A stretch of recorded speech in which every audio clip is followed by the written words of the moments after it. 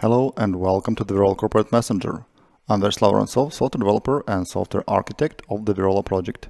And in this video I'm going to show you how to deploy the Virola Corporate Messenger on your own server. So let's get started.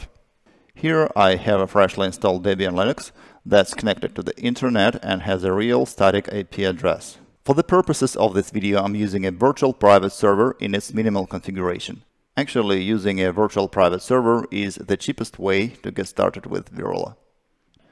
To download the installation package, I'll use the wget command, same as suggested on the Virola website. Okay, the download has been completed successfully, and I'll install the Virola server from this package using the apt command.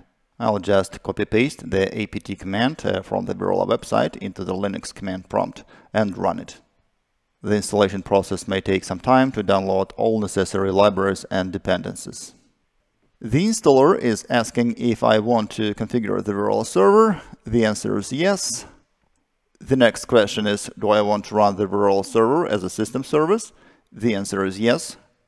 And the next question, do I want to create a new Linux user and run the Virola server on behalf of this user?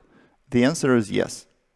The installer is asking me IP address at which the Virola server will listen.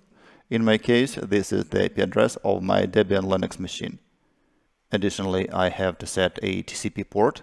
I'll use the default value 7777. The next question, do you want to start the Virola server now? The answer is yes.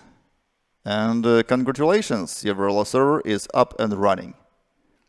To connect to our Virola server from the Virola client, we need to use these login credentials: host, port, username, and password. The Virola client has successfully logged in. All that's left is to create new user accounts for your team members, to bring them together into your own self-hosted corporate messenger.